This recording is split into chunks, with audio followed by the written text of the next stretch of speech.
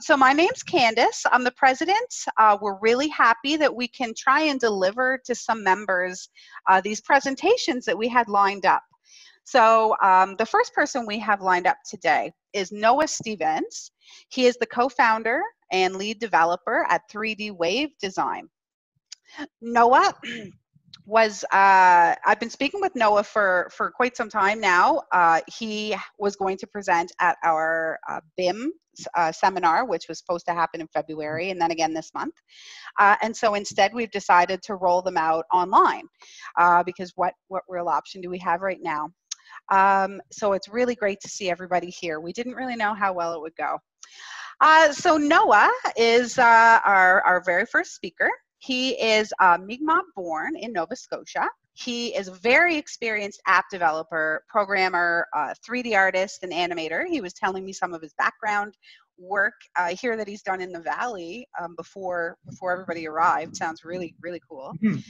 So he does have a background in filmmaking. So he knows a lot about 3D visualizations and things like that. I first met Noah's dad, Barry Stevens, when I worked for AGRG, doing some visualizations on flooding and storm surge, so climate change, because it's really hard to model water and make it look realistic. So we were really interested in what you guys and what your group could do. So he'll give more background into the company. So without any more ado, he is going to talk about improving climate risk communication with interactive 3D mapping. Perfect. Okay. Yeah, so Candace pretty well covered it. There's an interesting story on how this business came to be. And I think that's what makes our company unique and also the product offering relatively unique. So like she said, my background is in filmmaking. And I've been doing editing and 3D animation for commercials and for smaller productions for a while. And sort of with that, I was programming a lot of task automation for my 3D work in Blender. And then in 2012, 13, I branched off and I wasn't working within the film industry as much anymore. And I was getting more smaller projects through freelancing. I actually formed a company with my wife, Lena Ali, who's also a co-founder of 3D Wave Design. And later on, we brought my father on board, whose background is in electronic engineering, Barry Stevens. He's the president of Stevens Solutions and Design, the parent company of 3D Wave Design. And just for some context, my wife's background is in journalism. So in the beginning, our product offering was unique in the sense that we were doing 3D technical animations for industry, local industry, and international industry. So some of our clients include Stelia Aerospace, GN Plastics, and what we would do is come in as consultants, work with the client on a pain point, like a selling pain point for their product, and then bring in all of the 3D CAD data for their manufacturing. And we'd make it one-to-one scale in our virtual environment, and we would basically visualize their product working and emphasize the selling points, and that they were able to have this video for promotion on their website and take it to conferences abroad. And we've had great success doing that. So as we were doing that over the years, we had an opportunity to work with Tim Webster's group from AGRG in Middleton. And we were looking at ways that we could help them visualize some data. And in that process, we started doing some research. And we were sort of in awe of the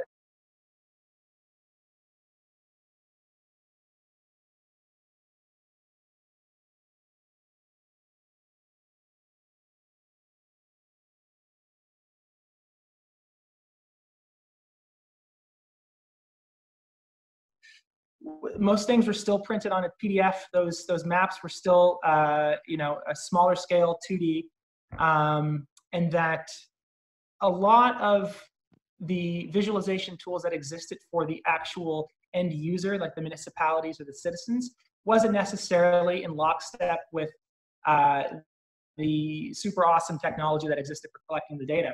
So we did our research, and we started developing a product that essentially is a platform for people to consolidate their information and visualize their data on the web. And we have done a lot of optimizations to make sure that this data is very, very accurate and very, very performant on commercial level desktops and laptops and mobile devices, because ultimately the importance of disseminating environmental data is making sure that everyone has access to it. And just because you have a link to your product doesn't necessarily mean it's going to run on their computer.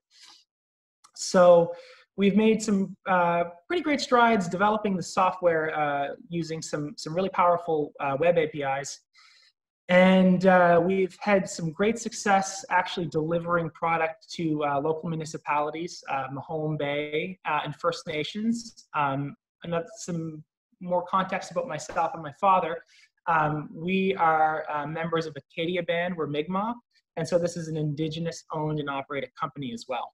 So we've actually done work and are continuing to do work for Atlantic First Nation groups. And yeah, and what I'd like to do if we have time is I'll actually take you to, I don't know if any of you have been on our page yet, but this is a really great video that sort of shows off our product. And I'll play that before I actually demo the maps.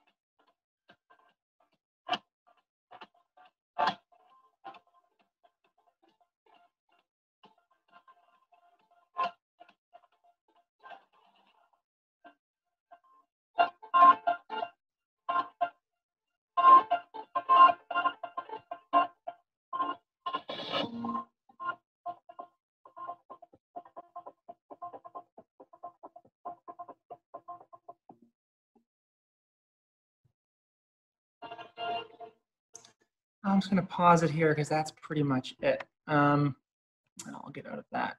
So yeah, so essentially what we've done is we have built web software for taking in digital elevation models, visualizing them, and then also visualizing the associated climate change data as well. And so a good example of what we've done last year, bring up here. So this is running in the browser, and I'm not exactly sure how smooth it is for you guys through Zoom, but this is running at 120 frames here. So essentially, the user is able to come in. We have all these pins for context and data, so they can click on a pin. There's the associated information. They're able to access images. I'll move this little tab here. And so what we've done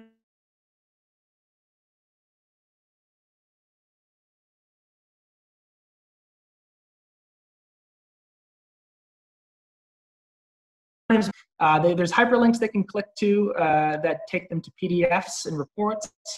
We've embedded historical information and photos into our application as well. Exit out of that. And there are also videos that have been done that have been embedded into this as well. So this is a climate change study that was done by our company around 3 years ago. And I won't play the whole thing, but yeah, that's also embedded into the app as well. But this is where the power comes from.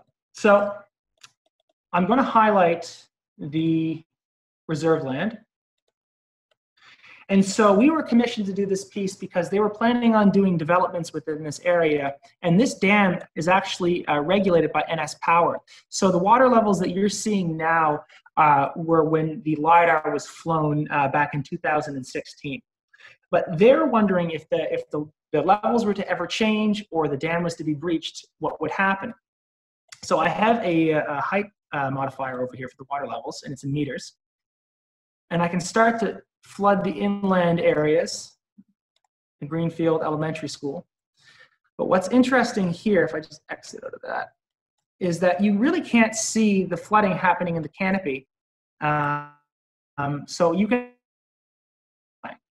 So I can turn that off, and you can see through the canopy where the flooding is actually happening. So they're able to consolidate with engineers and emergency management people and actually input the data and see if their development or their planned development is actually going to be impacted by any change in the regulated river. We've also built into the tool that I'm quite happy about is we're getting into fire simulations. So we built a fire simulator based off of Byram's equation. It factors in convection, heat, burnability, elevation. And we've used the LiDAR point cloud as a way to sort of classify trees and burnability. And we're not making this technology to predict fires, but we're trying to create this technology for EMO tabletop scenarios. So the person that we're working with is able to take this application to the community, run some real-time simulations of the fire, and then basically derive a plan of action for the community on what to do. So I'll run through one of these simulations right now. I'll move this over here. So what we're able to do here is to select the location of the fire, which I'm actually going to place over here. There we go. And you're given a wind compass. And so with this, there's all these variables here for dryness of the surrounding area, the simulation speed, the wind strength. I'm going to start the fire from the west, so that's where the prevalent wind is. And I'm going to increase the wind strength. And I'm going to start the fire simulation. And so what this is doing, it's calculating where the trees are and what's considered burnable, and it's burning through that. And what we're really happy about this tool is it's not a baked simulation in the sense that I push the button and it's going to play out until I stop the simulation. It's actually dynamic. So I can change the wind direction and lower the speed or raise the speed. So I'm actually going to change the direction of the fire and how it's burning right now. And so this allows the EMO professionals to basically adjust their scenarios need be. And it's also a great way for the community to understand what's potentially at risk, because a lot of the times they don't really get a true orthographic view of their community. And if they do, these simulations are usually represented in vectors, which sort of needs to be translated by an EMO person. It's not really visually friendly. So what we're trying to do is sort of democratize data in a sense and help people better understand risks, climate risks, and then sort of act accordingly. So this tool is not meant to replace engineering studies, but it's to spark conversations in order to properly engage engineering firms and companies. And hopefully in the future, because we're currently building our application programming interface to allow people to take their data directly and put it into this instead of having us sort of do the custom maps. So I'm going to pause this simulation right now. So I'll show you some other demos that we've done and some of the other features, but one of the exciting developments that we're currently doing right now is our software was sort of dependent on these 3D models to be generated by a third-party piece of software, typically open source, but we are now able to generate these 3D models based off of digital elevation raster data in the browser real time, and then fetch the according satellite imagery or parse through ortho photos. So essentially, citizen scientists could go and download GeoNova LiDAR data and drag and drop it into our web tool and get the relevant 3D models from that for download, which could be used because they're all positioned accurately in world space in another piece of software such as Esri. So I'm going to exit out of this. I'm going to showcase Pawnhook. This is data that was actually flown by Tim's group, and we're visualizing it in our software here. And what's cool here is that it gives the user two variables to play with. There's the river or the Lake Rosignol slider here, which you can adjust. And then down here, there's another body of water that's regulated by the dam that they can adjust for EMO training. And sort of like the other demo that I mentioned, there are settings that you can use and toggle to figure out where the reserve boundaries are and what's being affected. And our first project actually was for the municipality of Mahone Bay. And the cool thing about this one is that we built in with GPS coordinates where their lift stations were. So these are electrical lift stations in relation to their sewer plants. So I can turn on the lift stations, and as they're adjusting the tide, which the ocean water here that you see is actually, there's a regional offset applied to it. So it's as accurate as we could make it for a bathtub model. I can rise the tide levels to 1 meter, and then put in the storm surge of 2.6 meters, and then all of a sudden the lift stations have gone off. So this tool, this generalized tool, is allowing our users in the municipality to get information from tide charts and CBC weather. So essentially, they could click on this live link to CBC weather and get the predicted storm surge and the predicted tide levels for this particular day, put it into our program to get an approximation of what could happen. And we like to show historical photos of what did happen too, as well. So this is an older flood that happened in '58, where you can actually see the water breached, and you got all the way past the cenotaph into the Main Street area. And this is Hurricane Dorian. And one of the things when my father is showcasing this technology is to give people perspective on the storm that never happened, Juan. It went over to Halifax in the early 2000s, but what was predicted for Nova Scotia was an insane amount of storm surge. And we didn't really prepare for it in the town because I forget exactly how high in terms of meters it was, but we were putting up sandbags that were like 2 feet high that were not really going to stop the water if the actual predicted storm surge was going to happen. So with this tool, you'd be able to better understand if the water is going to breach or not. And oh yeah, we've also in this particular demo we've done. There's some river data here. There's the Ernst Brook, and we can breach that as well. And come in here and look at the affected houses. And then also there is a resiliency map that's built into this that allows the emergency management people to figure out which zone is being affected. This is a program that's being done specifically by and adopted by Mahone Bay and is very project specific. I'm going to turn this off. I'll lower everything right now. Another key innovation that we're doing is more hydrodynamic simulations in the browser. So typically, if there was something that was more complicated than a bathtub sim, we'd have to bring in that data that was crunched from a product like DHI and Mike.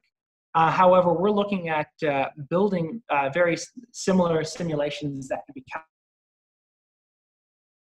calculated with multi-threaded calculations in the browser.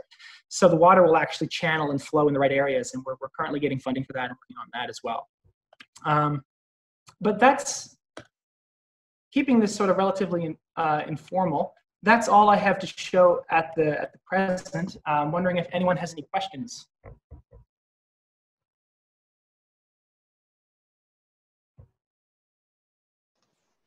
That is very neat, Noah. I really like the idea, especially to separate out the brook tiding from the tide from the storm surge, because it can be really confusing to combine all of those three together, especially tide and storm surge. People don't often know how to do that. So, but they can see what the tide level is on an app, and then they could hear what the storm surge is going to be like on the news or whatnot, and then come and do it themselves. That's very neat. Yeah, absolutely. Yeah, we're hoping that this technology can be used to help people better understand the risks, and then also in the future allow people from the GIS community to input their data directly to instead of, for example, having a static model on Sketchfab or in an Esri product, they can have something a bit more dynamic. Yeah, and also very mobile friendly. So this runs really well on older generation Android devices as well. That's great. Thanks very much, Noah. My name's Scott. I don't know if you can see me in one of the little cubes. Hi. Hey, thanks for the presentation. I was just kind of curious, what stack is it built on? And you mentioned democratizing visualization of climate risk. Can you talk a little bit about some of the reactions you've got, not from coastal managers or from or from engineers, but the reaction from people who are used to, I guess, not getting the vectors, as you say? What has that response been? Yeah, that's a very interesting question, and it's been very interesting reactions too. I think municipalities are very used to receiving traditional written reports with pictures and vectors, and so when they see this, they're immediately like they understand what's happening. There's been acceptance and pushback from the GIS and the scientific community. There's been perceived threat, or there's been an attempt to sort of overgeneralize the bathtub simulations. But our technology isn't attempting to replace any of these professional studies or institutions. We're hopefully just trying to bridge the gap between what's being done by the GIS community and how it's delivered to the citizens, the emergency management people, and the municipalities. We've had very excited and positive feedback from municipalities. We're currently working with CBCL and Lunenburg on visualizing mitigation for a wastewater treatment plant there. So we're actually going to allow the user to, in real time, visualize the wastewater treatment plant flooding, and then what would happen if the mitigation measures were put in, so like a seawall or a berm, and actually see the water properly displaced in the right areas and see the wastewater treatment plant properly protected. And that application is being delivered to the town of Lunenburg, so they can decide whether or not that they want to go through with a series of suggested remediation or protection plans. We have great response from indigenous communities who know that their land is very low-lying and it's not the most desirable land. But we did one project where there's a community called Wildcat, and it's very swampy and marshy. And if you just offset the river enough, and it's happened before, you can see a lot of their land becomes uninhabitable. So they were able to be a little bit more educated on the risks for their community that was outside of the main road. Yeah, we've had very positive reception, but then also we saw a little bit of defensiveness too, but we're hoping in the end to just be helping create a tool that makes people better understand the data. And what was the stack you used to build the tool? Yes, sorry, I didn't answer that. So yeah, we're using a 3D graphical API called Babylon. It's created by Microsoft. They do WebGL very, very well. The user interface is being built with React, and we are using Webpack to sort of bundle everything together. And we can also deliver native applications too through Electron, which sort of bundles everything together. And you can actually get access to, it's not exactly native, but you can still get access to a lot of system stuff that you couldn't with the Web API. So. Perfect, thanks. Yeah. That's great. Does anyone else have any questions for Noah? I have a question about the Fire application into tier work. Yeah, so that looks really useful. Is EMO using that now? I cannot speak to the projects that we are hopefully applying for and we've been asked to apply for, but yes, it was received very well. Excellent. Yeah, excellent. Yeah. I mean, that's a big concern and growing, something I think probably has been overlooked for a long time. So it's nice to see somebody doing some work on that. Well, hopefully with the dynamic nature of our tool, if you could, how I see it being used is you could run through simulations like I had mentioned, but you could sort of toggle on or off firewalls or protection for communities and see how that would actually affect the fire. Because a lot of times the fire can be perceived to be very far away, but if you change enough variables like wind speed and height, fire can climb up a mountain very, very, very quickly. So we're hoping to help people better understand risks involving that kind of stuff. Great. That's great. Anyone else have any questions? If you wanted to type them in the chat, you can do so as well.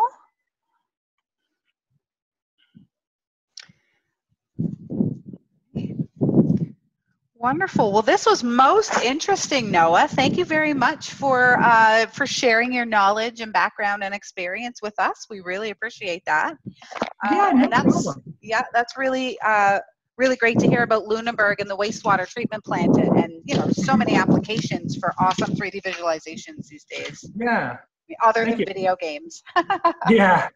Well, that's another thing entirely, is that it's definitely can be associated as something kind of frivolous, and yeah, we're looking to sort of break out of that too. Absolutely. Great. I noticed it was interesting in that Lunenburg RFP. It was the first one I'd seen that specifically asked for 3D visualization as opposed to flood risk mapping, which was sort of a more traditional one. But they specifically put in the RFP three-dimensional visualization. So yeah. Well, we might have influenced that in the sense that we've been demoing quite a bit. I see. Yeah, and so the more town hall meetings we go to and the more we show this off to municipalities, the more people go, wow, I think I might prefer this rather than a traditional written report. And yeah, I would honestly, my hopes and dreams of this product is to build something that people can use something like this to get their report out there. So this is really not just visualization. I also like using the term platform. I'm hoping this can become a platform for sharing this kind of information. Mm-hmm.